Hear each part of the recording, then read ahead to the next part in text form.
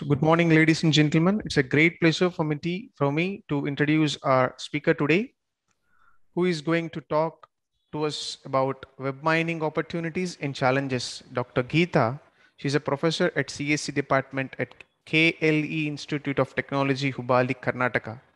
Thank you for joining us, ma'am. We can start with today's presentation. Over to you. Good morning, everyone. So today's session is on web mining opportunities and challenges. So web mining. Mining is the process of extracting some information from some location. As such is web mining. Web mining, it is application of data mining, which helps in extracting potential and useful information from World Wide Web. So in this session, we'll be going through about opportunities and challenges and what are different web mining techniques, and what are the applications of these and how the research can be carried out in these areas. As such, nowadays, there are websites around 1.8 billion websites are available in the internet. And this is a service being collected from World Wide Web Project, which shows 1.88 billion websites are available in the internet across various servers. Can you imagine how well the websites can be stored across internet servers and how the retrieving mechanism can be carried out so that all the users can get quick response. So here is a big challenge for even the website designers and retrieval technique mechanisms also. So this particular World Wide Web, which contains around billions of websites, in the form of hypertext documents. And whenever user has a query to this particular World Wide Web, you can imagine how well the searching can happen, how well indexing can happen, and what can be the possible mechanism, efficient mechanism to store the websites in the storage media data warehouse and gain the knowledge from such huge amount of data.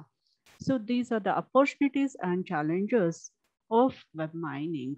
There is a huge web information available, and there are n number of heterogeneous servers, and we should have a different efficient mechanism to store the data in the warehouse, that is storage media. And even we should have a mining technique which helps in gathering the information from a storage media. And these websites are very much dynamic. Even we should have a mechanism to handle dynamicity. And instead of keeping the website at a particular server, even based on the demand from the user from particular location, the websites can be distributed across various servers so that as and when user request for particular web page of a website, those requests can be routed to the nearest server. That is how even distributing computing plays a vital role, which can be even speaking about big data analytics. Okay, data is available, which is very huge, and the parallel computation can be carried out. Parallel paradigm can be used to get the required information. And here regarding hyperlinks. So as it is, we know very well, website is collection of web pages, and all these web pages are interlinked through links called as hyperlinks. And how well these hyperlinks can be managed, and we should take care of, there should not be any sort of dangling links. And if there is any redundant information available across various websites, how that can be reduced or eliminated. So these are the opportunities and challenges of web mining. Hope you are clear with definition of web mining and what are the challenges. Now we'll move on to web mining techniques. So web mining is categorized mainly into three techniques: web structure mining, web content mining, web usage mining. So as the name web structure mining refers, it will be working with a topology of a website. So topology speaks about structure of web pages in the website. So this is a structure of the web page. All of us are familiar with this. Web page consists of various hypertext markup language tags. So starting with HTML tag, ending with HTML tag, followed by various anchor tags and body tags, head, title, table. These are the various tags available in HTML. So using these, web page can be created, and collection of web pages forms website. And when you are talking about organization of all these web pages, it is the better way of organizing all these pages so that you can retrieve the required information efficiently. So we can store all these web pages using BFS, DFS, or combination of both. Breadth first search, depth first search, or combination of both. This is one of the examples wherein it speaks about around 21 pages are there, web pages are there in the website. One first page, it is a home page and it contains link to second web page and third web page. Second page contains links to fourth and fifth, so on.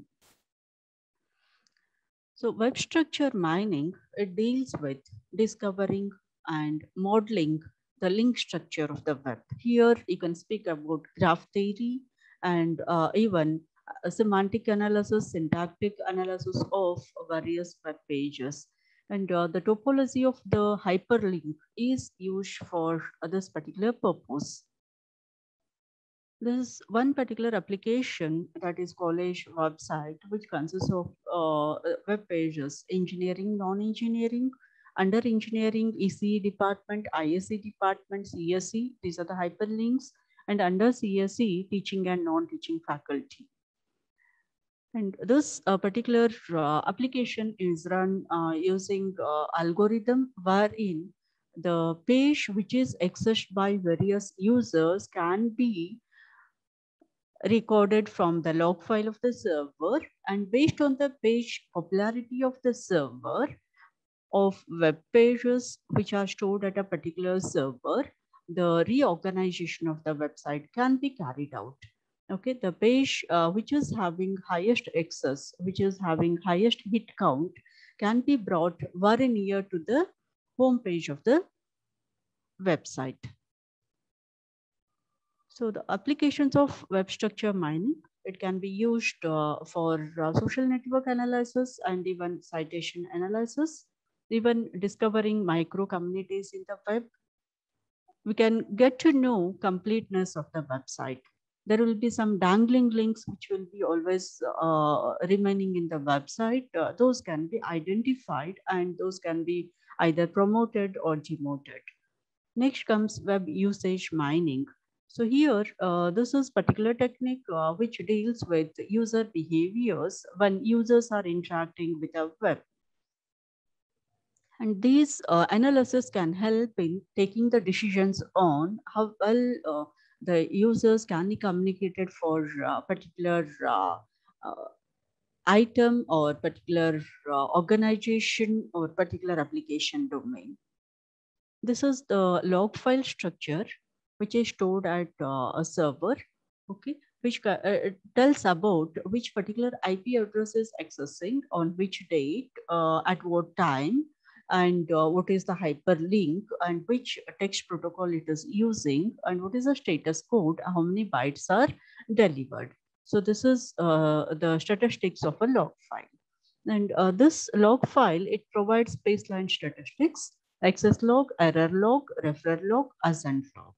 And page popularity is one of the hit word which speaks about number of hits to a particular web page.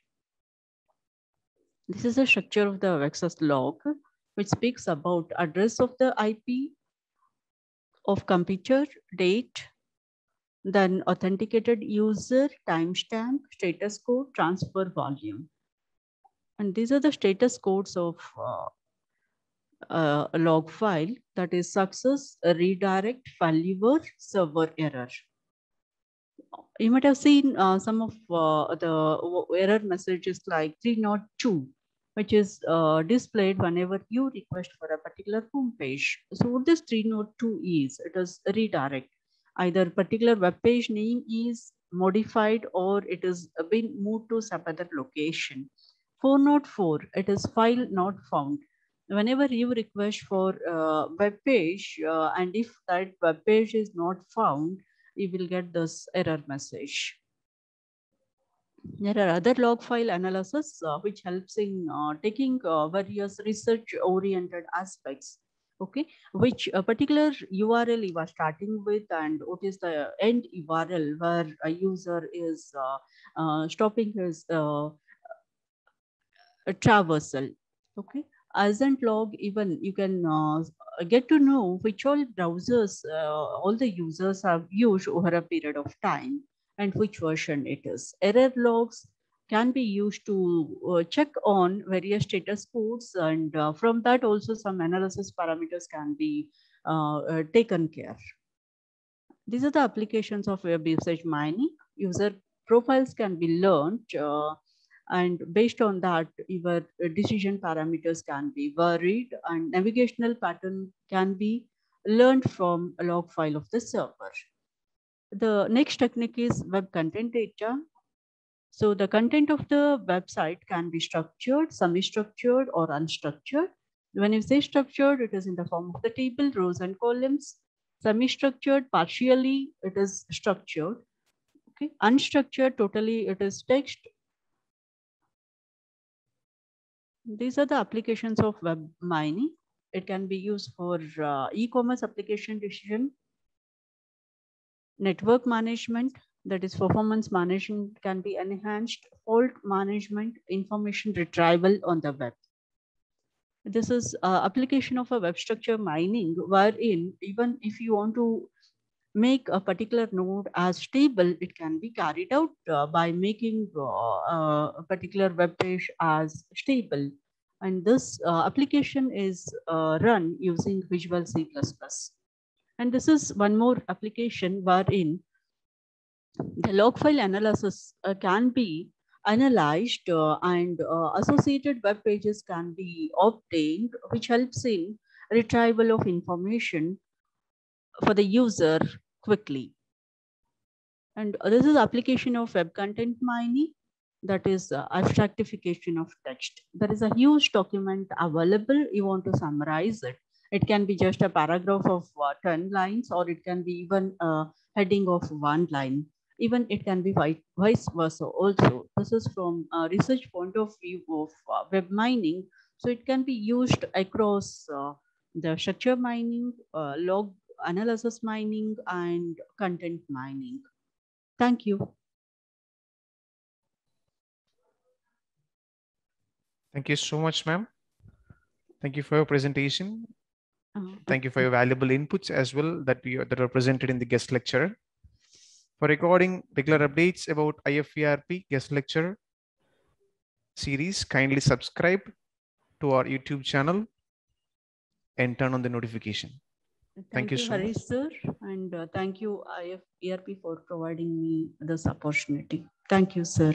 Thank you so much, ma'am.